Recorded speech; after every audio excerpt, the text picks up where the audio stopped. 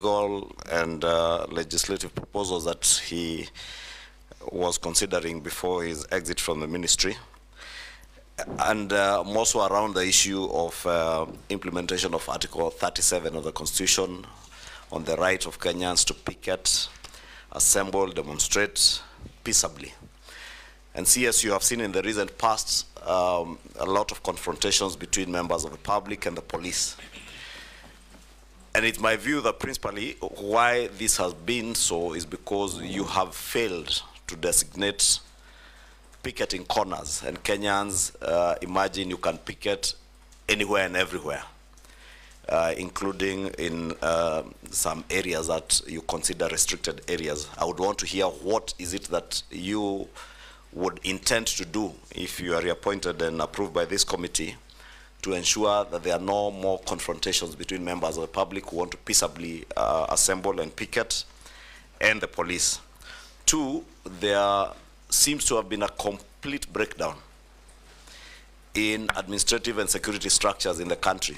And I say that in view of when you came into office, the Shakahola massacre, where up to now we don't know how many Kenyans lost their lives in Shakahola. We have seen in the recent past Kware here in Nairobi. In a country like ours, how is it possible where you have chiefs, assistant chiefs, nyumba kumi, and all the structures and security and administrative structures that we have, that 20, 40 people can be killed around one small area like Kware in the full view of the security and administrative structures without government coming to know. And the same thing happened to Shakahola. And I would want to hear what is it that you would intend to do to make sure that there is restoration of administrative and security structures right at the village level to secure our country. Mr. Speaker, sir, it is true there is work that requires to be done to ensure that the people of Kenya enjoy their constitutional right and freedom to assemble, picket, and demonstrate, and present petitions to public authorities, while at the same time maintaining public order and also ensuring the rights of other people.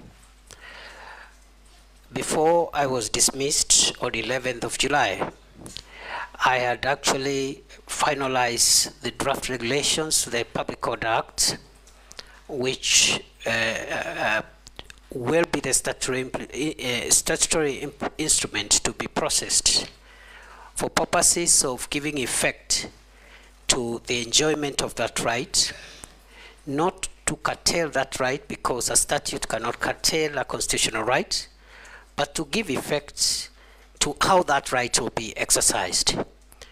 Those draft regulations, when completed, will be able to help the police do a number of things. Number one, obligate the police to escort protesters and provide security for them, but also to ensure protesters don't run amok and overrun members of the public who are not protesting.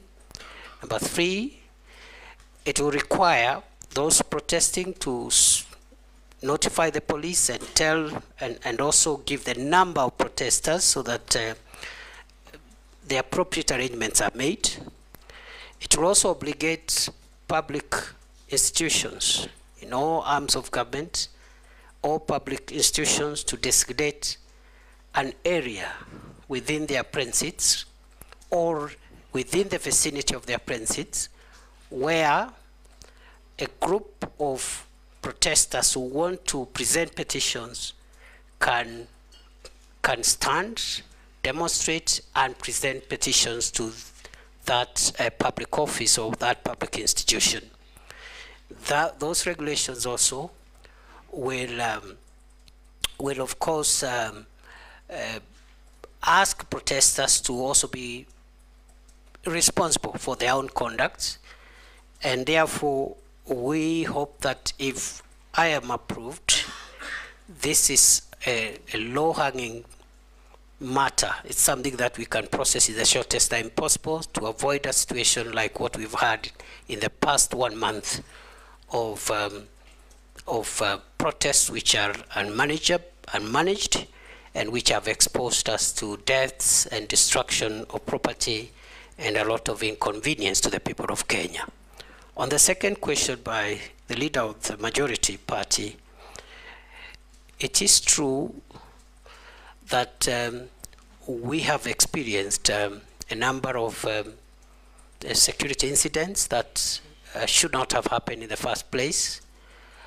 And let me say that first and foremost, the Shakahola incident didn't happen when it became public. It happened over quite a number of years, and it's an indictment actually on our ability as a country to be able to prevent some of these sophisticated crimes from hurting our people. I am on record to having apologized on behalf of previous and the present administration for that breach, because the radicalization and the criminal activity around Shakahola began in 2019-2020. But the manifestation in terms of people dying and being buried was something that happened sometimes in 2022. And the Shakahola incidents will remain the most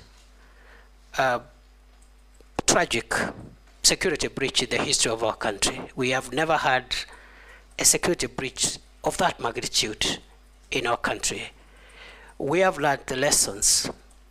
2 days ago, the task force that the president had appointed has helped to give us some of the recommendations on what we need to do to avoid that going forward. But also, we believe that the public officials, including security officers who are in charge, must also have their day in being made accountable. We had proposed the establishment of a commission of inquiry to help us put together the accountability process so that we can have recommendations on prosecution and other action. But the commission of inquiry was stopped by our courts, and we were unable to move. But with or without the commission of inquiry, I want to assure the people of Kenya, if I am approved, one of my priorities will be to make sure that the accountability for the crimes in Shakahola by public officials, including security managers of all arms, of all agencies of the state, must proceed as a way of making sure that we do not have this kind of thing happening again. It is true also recently we had an incident which is actively under investigations around Kware area.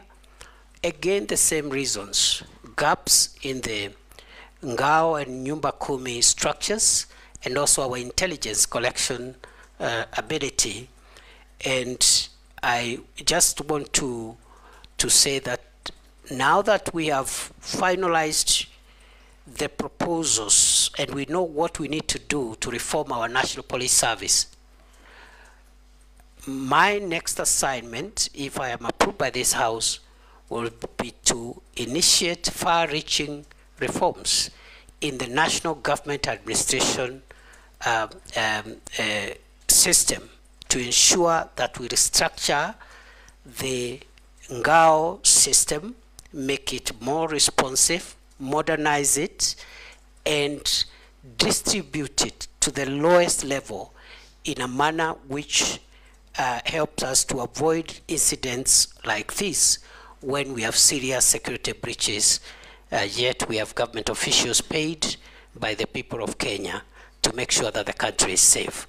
So I want to admit those were very unfortunate incidents, and national security being a work in progress and a perpetual project, we have learned the lessons, and we are going to make sure that we strengthen and seal the gaps to ensure that we make our homeland safer than it has been before. Thank you. Minority Leader. Thank you, Mr. Speaker. Mr. Speaker, I would like to ask the nominee, Professor Abraham, that, Mr. Speaker,